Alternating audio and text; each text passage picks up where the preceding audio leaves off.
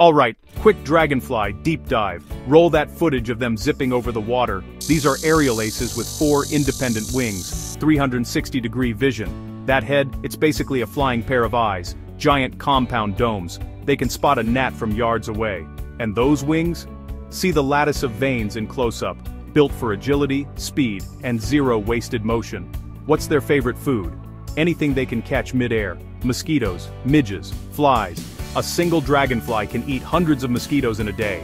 Think of them as nature's tiny pest-control drones. How long do they live? Here's the twist. Most of their life is underwater as nymphs, usually 1 to 3 years, sometimes longer.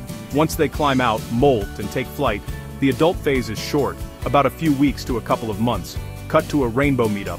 Blues, reds, greens, even metallic bronze. Those colors help with species ID and courtship. How do they reproduce? The male grabs the female behind the head. They form that classic heart or wheel shape and transfer sperm. Then she lays eggs in or near water. Some dip the tip, some slice stems. The male often guards to keep rivals away. What threatens dragonflies? Habitat loss when wetlands are drained. Pollution and pesticides that kill their food or poison nymphs. Invasive fish. Climate shifts that mess with timing and water levels. Why should I care? They crush mosquito populations. They feed birds. They feed fish. They act like biosensors.